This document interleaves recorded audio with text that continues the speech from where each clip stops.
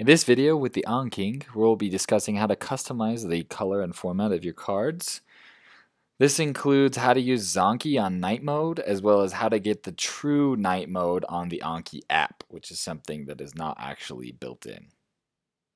Okay, I've made a card here, and I'm going to show you how we can alter the coding in it. Now keep in mind, I have no idea. I've never done anything with coding, but this is pretty simple, even though it's an advanced video.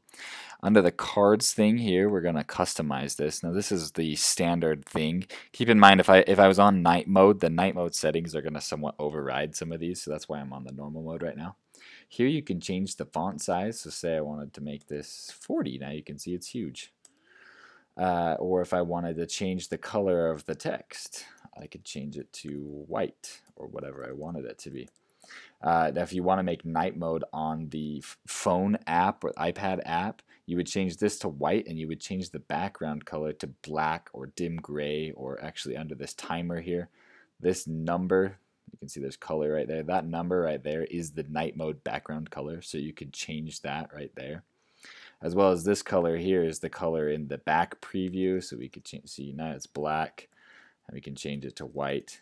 You can kind of mess around with all of that. And on the back template here, this thing right here, that means a break. So if I put another one in, you can see I just added an extra enter line there. I'm going to cut that, put it down here, and we're going to change it instead of BR, if I do HR, now you can see it adds a line there, which is kind of fancy. And then there's also text here if you want to add a hint, which if you click on those, it will put in the details that you've put over here. So all of those can be really helpful when you're trying to create new cards and get the font that you want. Now you can see my extra here is in magenta.